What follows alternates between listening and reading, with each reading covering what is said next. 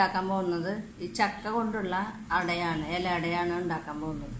ഇതിപ്പോൾ ചെറിയ കുട്ടികളൊക്കെ സ്കൂൾ വിട്ട് വരുമ്പോഴൊക്കെ കൊടുക്കാൻ പറ്റിയ നല്ലൊരു വിഭവമാണ്.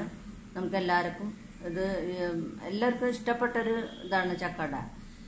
നമുക്ക് ഇതെങ്ങനെയാണ് ഉണ്ടാക്കുന്നതെന്ന് നോക്കാം. നല്ല വൃത്തിയാക്കിയെടുത്ത ചക്കയാണ്.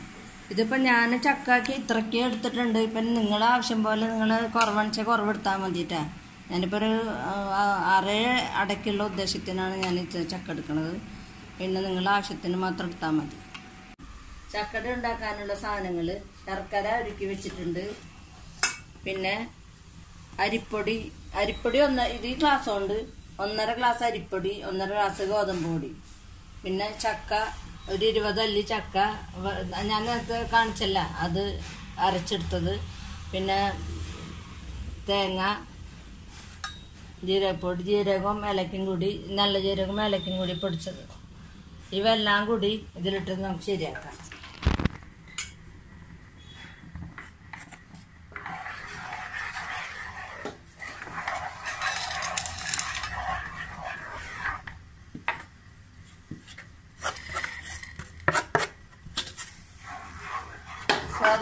ഗോതമ്പും അരിപ്പൊടിയും കൂടുന്നത് വെച്ചാൽ മയം ഉണ്ടാകാൻ വേണ്ടിയിട്ടാണ്. അല്ലെങ്കിൽ അരിപ്പൊടി തന്നെ ആയാലും ചില മയം കിട്ടില്ല.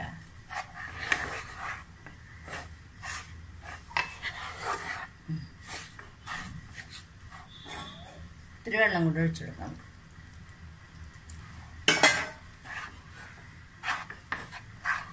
എല്ലാം എനിക്ക് പരത്തി ഉണ്ടാക്കണതാണ് ഇഷ്ടം.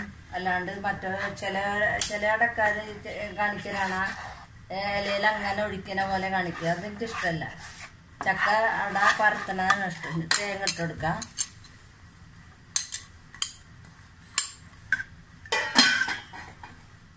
ചക്ക ഇട്ട് കൊടുക്കാം. ഇതിലേക്ക് അല്പം ജീരകം ഏലക്കായും പൊടിച്ചത് ഇട്ട് കൊടുക്കാം. ഉപ്പ് പൊടി ഇട്ട് കൊടുക്കാം. ഇതെല്ലാം കൂടെ നന്നായി കുഴച്ച് ഇനി ഇലയിൽ പരത്തെടുക്കാം. കണ്ട ഈ പരുവം വേണം. ഇതുപോലത്തെ ഇല എടുത്തിട്ട് ഇതിൽ വെളിച്ചെണ്ണ ആദ്യം തന്നെ പരറ്റുക.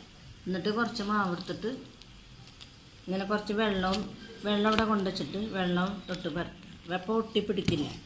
കനം കുറച്ച് പരത്തണം. നമ്മൾ എപ്പോഴും അട പരത്തുമ്പോഴേ എന്നുവെച്ചാൽ കനം കൂടിയാൽ ഒരു സ്വാദം ഉണ്ടാവില്ല.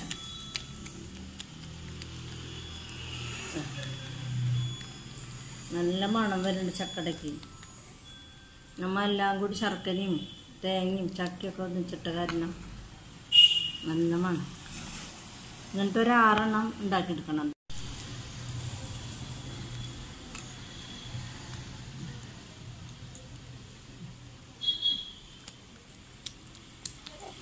കനം കുറച്ച്.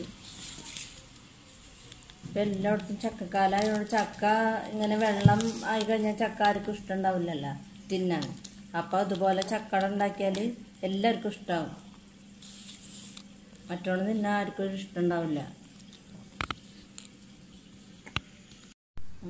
ഇതുപോലത്തെ ഒരു പാത്രം അടുപ്പത്ത് വെച്ചിട്ട് നമുക്ക് ഓരോന്ന് വയ്ക്കാം.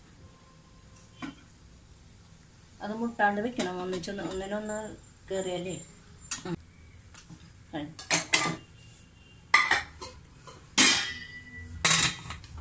നമുക്കിത് ആവി വരുമ്പോൾ എടുക്കാം. ചക്കട റെഡിയായി നോക്കാം. അപ്പോൾ ഇനി നമുക്ക് അട റെഡിയായി നോക്കാം.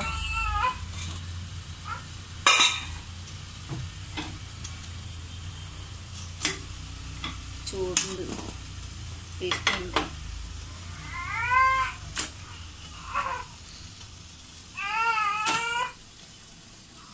ഇപ്പം ഈ അട റെഡി ആയിട്ടുണ്ട്. നോക്കിയേ, നിങ്ങൾക്ക് എല്ലാവർക്കും ഇഷ്ടമാവുമെന്ന് വിചാരിക്കുന്നു.